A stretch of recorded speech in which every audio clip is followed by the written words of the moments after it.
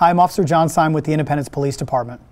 A year ago, we began the False Alarm Reduction Program, where we reminded everyone about the required business and residential alarm permit process and notified everyone of the alarm program changes.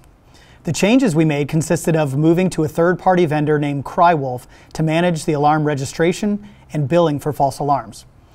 Before this, we realized that the officers were responding to an average of 15 false alarms per day, and this became a huge burden on our limited number of police officers, and we wanted them to be available for the high priority calls that we are responsible for. From January through March of 2018, there were 1,106 false alarms. From January through March of 2019, there were 1,051 false alarms. This is a 4.97% decrease. In May of 2018, which was 2 months prior to the program's start date, we had 458 false alarms. And in May of this year, we had 347. This was a 24.24% decrease.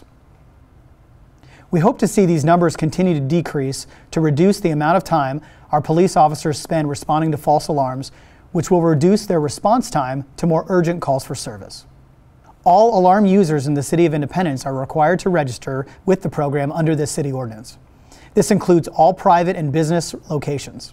Now, registration is free, but there are fines for failing to register and renew, as well as a graduated penalty for repeat false alarms. Citizens and businesses with alarms can register online at crywolfservices.com/independencemo and can call 855-732-9029 with any questions that you have about the program.